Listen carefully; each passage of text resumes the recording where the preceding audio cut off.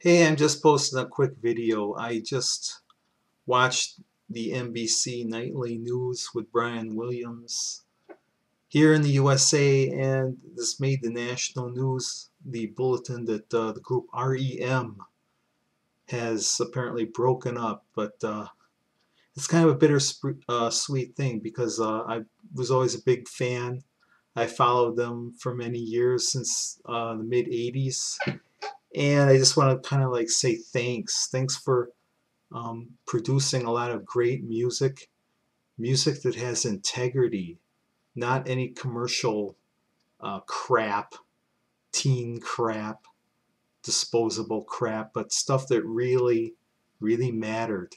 Early in their career, we know that they were called the Beatles of college radio, and they lived up to that title.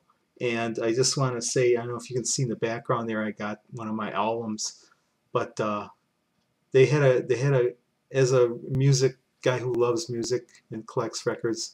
Back in the mid 80s myself, there was a period when for like several months all I listened to was REM for like 7 or 8 months, and it really got me through a hard time in my life when I was first moved out on my own and had to like make my way in the world uh, as a single person, and I'm still single. But anyway, I just want to thank the members of the band on behalf of a lot of people who might feel a little disappointed. I mean, all good things have to come to an end, but it's not really an end. It's just like a transition to other things. And I'm sure all the former members now of the group are gonna like find other things to do.